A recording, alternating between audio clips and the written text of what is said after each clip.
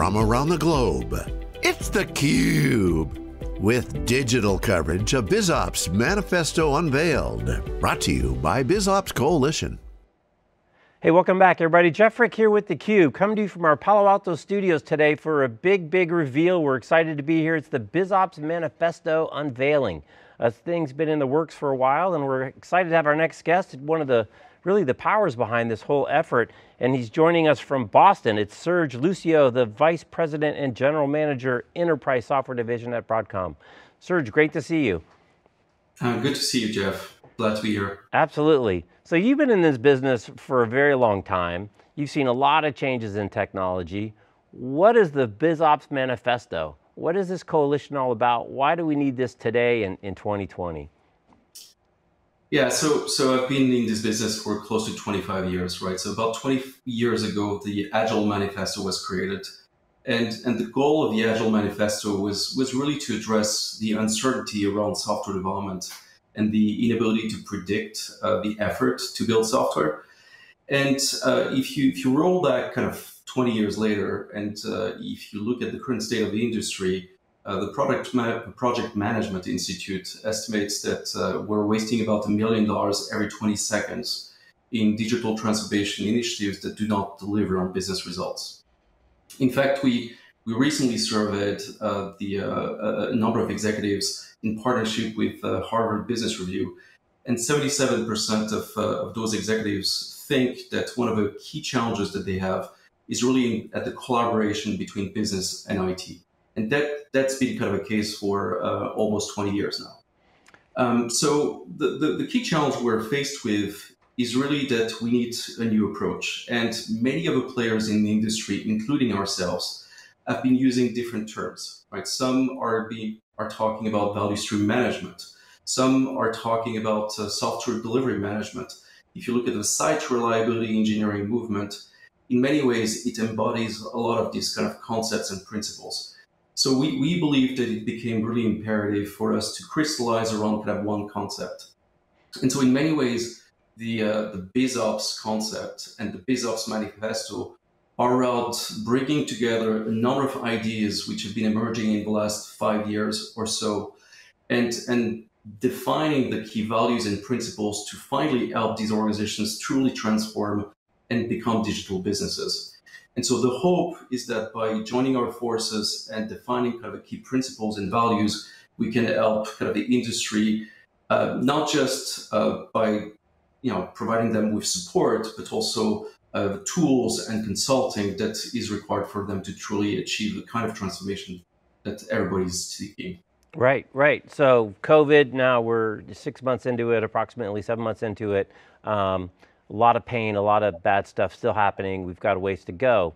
But one of the things that on the positive side, right, and you've seen all the memes and social media, is a driver of digital transformation and a driver of change, because we had this light switch moment in the middle of March and there was no more planning, there was no more conversation. You've suddenly got remote workforces, everybody's working from home, and you got to go, right? So your reliance on these tools increases dramatically. But I'm curious, kind of short of the beginnings of this effort and short of kind of COVID, which came along unexpectedly, I mean, what were those inhibitors? Because we've been making software for a very long time, right? The software development community has adopted kind of rapid change and iterative delivery and sprints. What was holding back the connection with the business side to make sure that those investments were properly aligned with outcomes?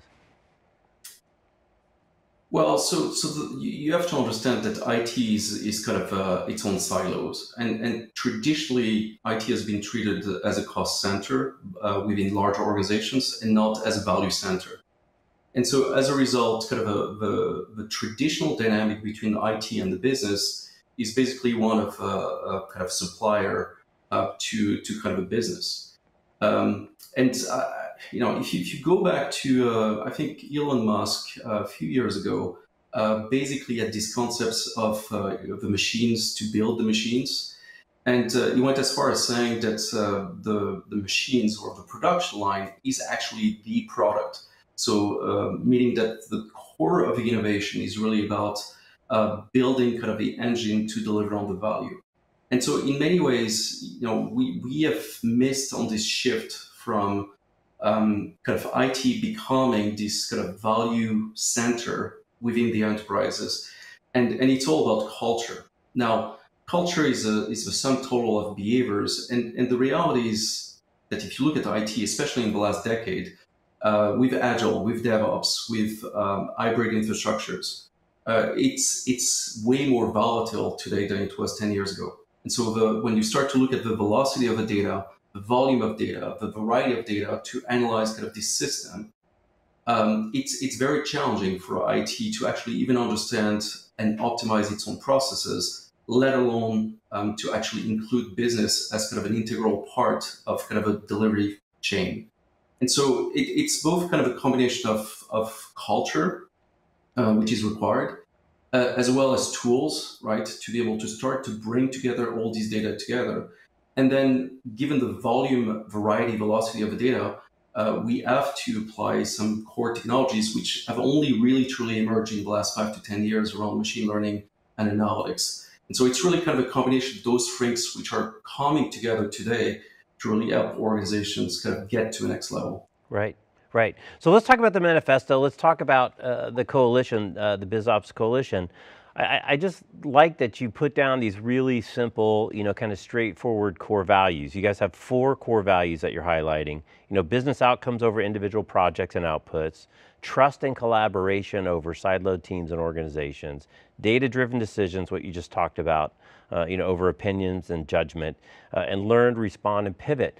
I mean, Serge, these sound like pretty basic stuff, right? I mean, isn't everyone working to these values already? And I think you touched on it on culture, right? Trust and collaboration, data-driven decisions. I mean, these are fundamental ways that people must run their business today, or the person that's across the street that's doing it is going to knock them right off their block. Yeah, so that's very true. But so I'll mention another survey we did, I think about 6 months ago, and it was in partnership with an industry analyst.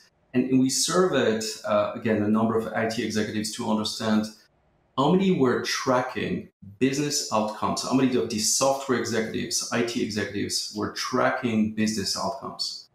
And there were less than 15% of these executives were actually tracking the outcomes of a software delivery. And you see that every day, right? So in my own teams, for instance, we've been adopting a lot of these core principles in the last year or so. And we've uncovered that 16% of our resources were basically aligned around initiatives which are not strategic for us. I take another example, for instance, one of our customers in the airline industry uncovered, for instance, that a number of that they had software issues that led to people searching for flights and not returning any kind of availability. And yet, the IT teams, whether it's operations, software development, were completely oblivious to that because they were completely blindsided to it. And so the connectivity between kind of the inwards metrics that IT is using, whether it's database time, cycle time, or whatever metric we use in IT, are typically completely divorced from the business metrics. And so at its core, it's really about starting to align the business metrics with the software delivery chain, right? This system, which is really a core differentiator for these organizations. It's about connecting those two things and starting to infuse some of the agile culture and principles that emerge from the software side into the business side. Of course, the lean movement and other movements have started to change some of these dynamics on the business side. And so I think this is the moment where we are starting to see kind of the imperative to transform now. COVID obviously has been a key driver for that. The technologies, right, to start to be able to weave data together and really kind of also the cultural shifts through Agile, through DevOps, through the SRE movement, through lean business transformation. All of these things are coming together and are really creating kind of the conditions for the BizOps Manifesto to exist.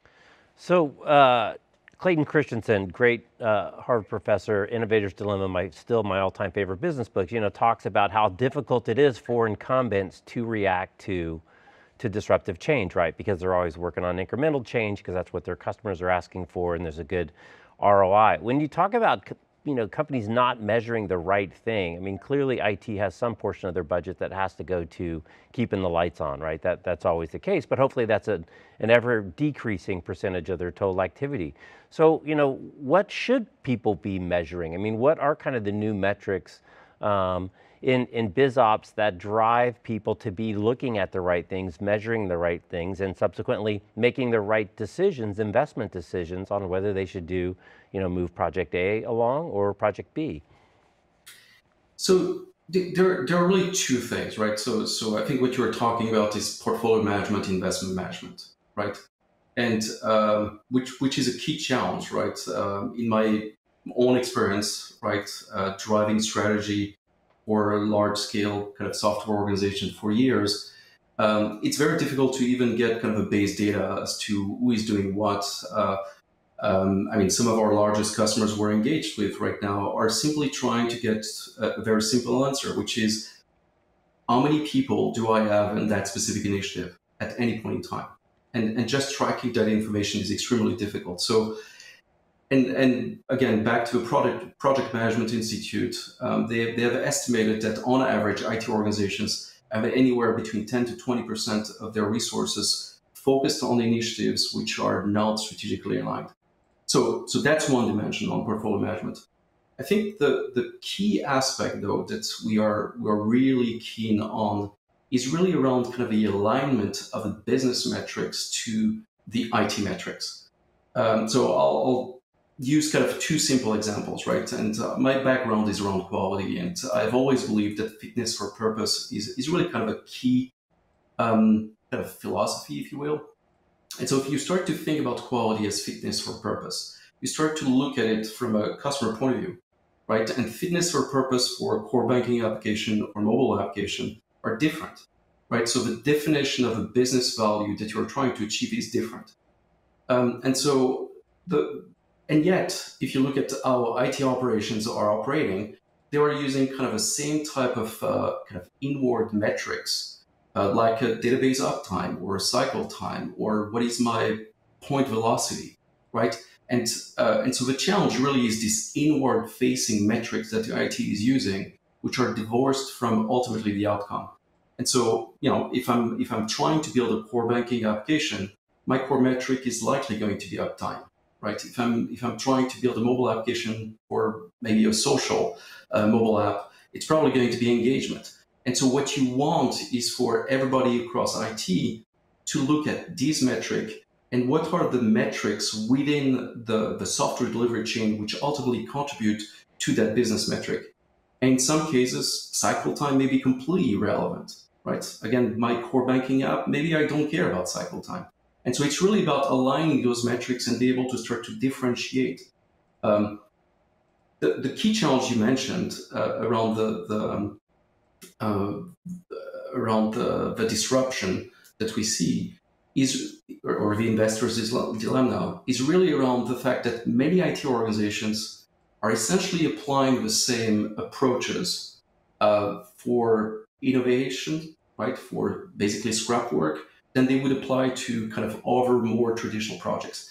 And so, there's been a lot of talk about two-speed IT, and yes, it exists, but in reality, are really organizations truly differentiating how they operate their projects and products based on the outcomes that they're trying to achieve? And this is really where BizOps is trying to affect. I love that. Again, it doesn't seem like brain surgery, but focus on the outcomes, right? And it's horses for courses, as you said. This project, what you're measuring and how you define success isn't necessarily the same as on this other project. So let's talk about some of the principles. We talked about the values, but I think it's interesting that the BizOps Coalition, just basically took the time to write these things down, and they don't seem all that super insightful, but I guess you just got to get them down and have them on paper and have them in front of your face. But I want to talk about, one of the key ones, which you just talked about, which is changing requirements, right?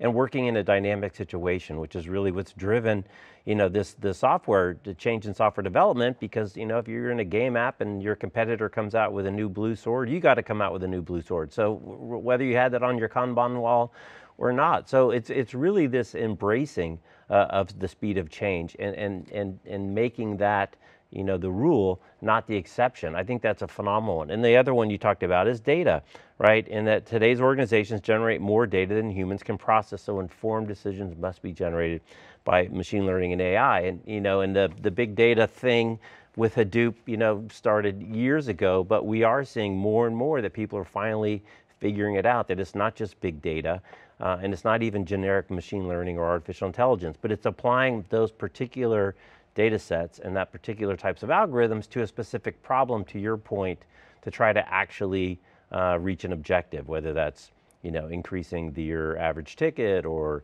you know, increasing your checkout rate with shopping carts that don't get left behind, and these types of things. So it's a really different way to think about the world than the good old days, probably when you got started, when we had big giant, you know, MRDs and PRDs, and sat down and coded for 2 years and came out with a product release, and hopefully not too many patches subsequently to that.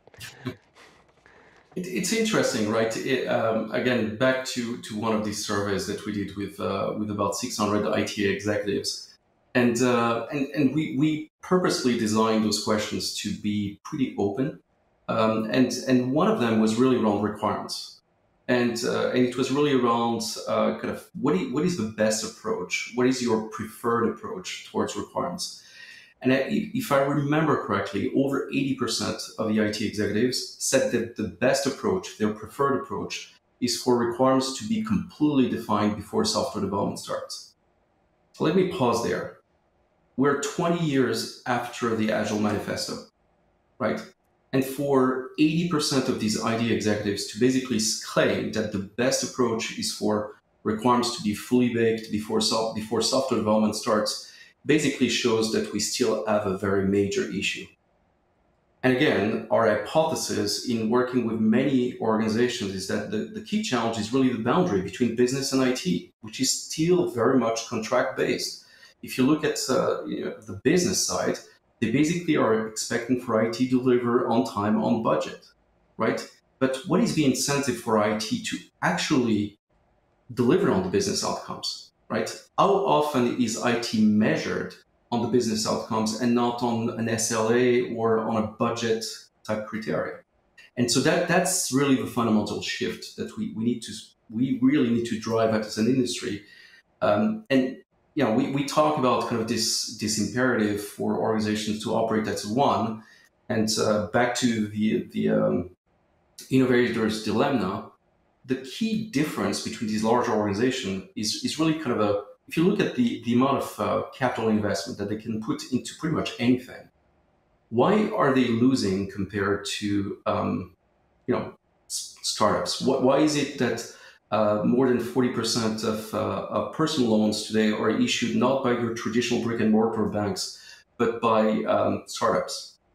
Well, the reason, yes, it's the traditional culture of doing incremental changes and not disrupting ourselves, which Clay Christensen covered at length, but it's also the inability to really fundamentally change kind of a dynamic between business and IT and partner, right, to deliver on a specific business outcome. Right. I love that. That's a great summary. And in fact, getting ready for this interview, I saw you mentioning another thing where, you know, the problem with the Agile development is that you're actually now getting more silos because you have all these autonomous people working, you know, kind of independently. So it's even a harder challenge for the business leaders to, as you said, to know what's actually going on. But Serge, I want to close and talk about the coalition. So clearly these are all great concepts. These are concepts you want to apply to your business every day. Why the coalition? Why, you know, take these concepts out to a broader audience, including your competition and the broader industry, to say, hey, we as a group need to put a stamp of approval on these concepts, these values, these principles?